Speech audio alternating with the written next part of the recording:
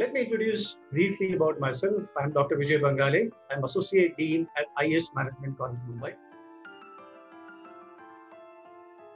Let's look at what is this fast-changing environment and the crisis uh, impacting. In what way is this fast-changing environment and crisis impacting?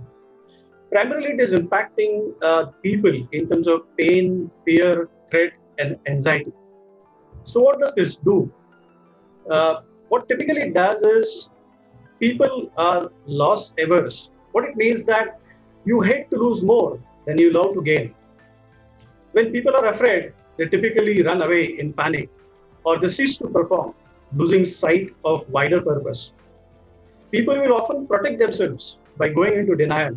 What it means that some people say, "Kuch nahi hota, sab kuch theek ho jayega," and they keep doing the things the way they used to do. Which of course you have to change because this is the time where you cannot work the way you've been working.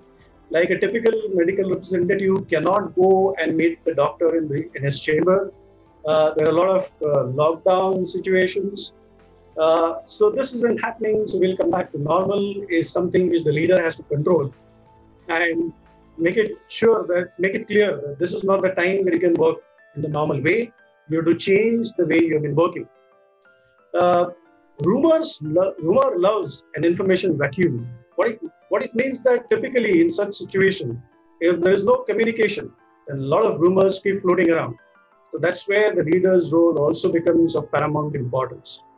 And lastly, the groups can typically either help or hinder the entire situation. So let's come down to, so what are the leader's roles? So what I'm typically do is run you through the leader's role. And this typically, you may be a leader in your territory, like a medical rep, or right up to you may be the leader of the company.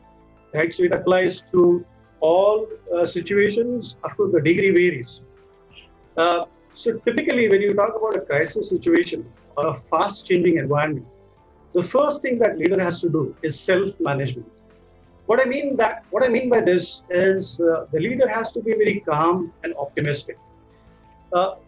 While you need to be experiencing the humility, it does not mean helplessness.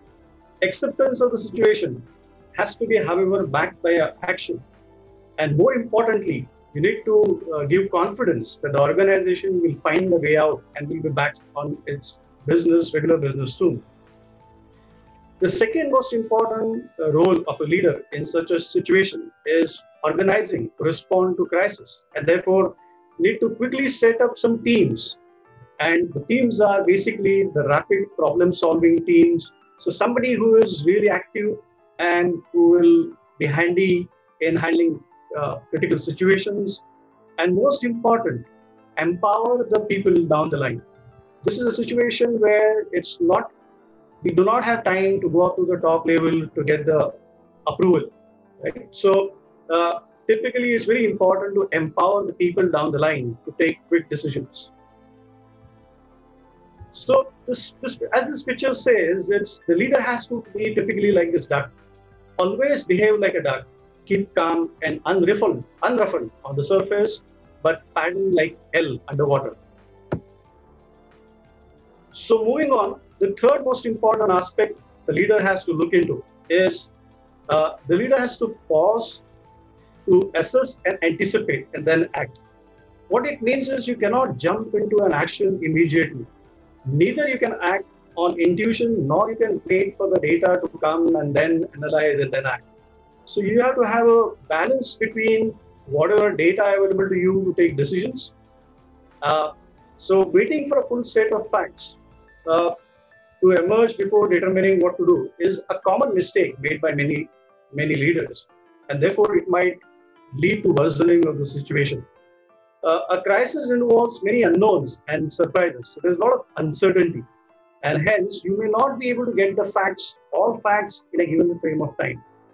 Therefore, it's very important to collate whatever data possible, take your calculated risk and take a decision and go ahead.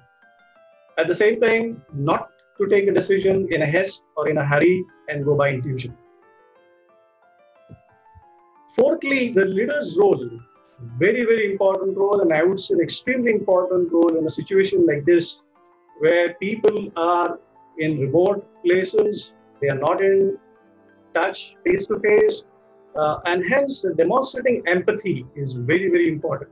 As somebody like a medical representative who is very active in the field, his day typically starts with doing doctor calls, meeting chemists and stockists, and now suddenly he's confined to a house, confined to four walls.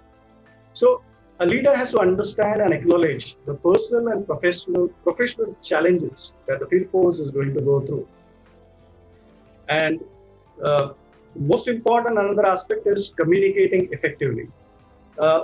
In which case, the leader has to maintain transparency and provide frequent updates.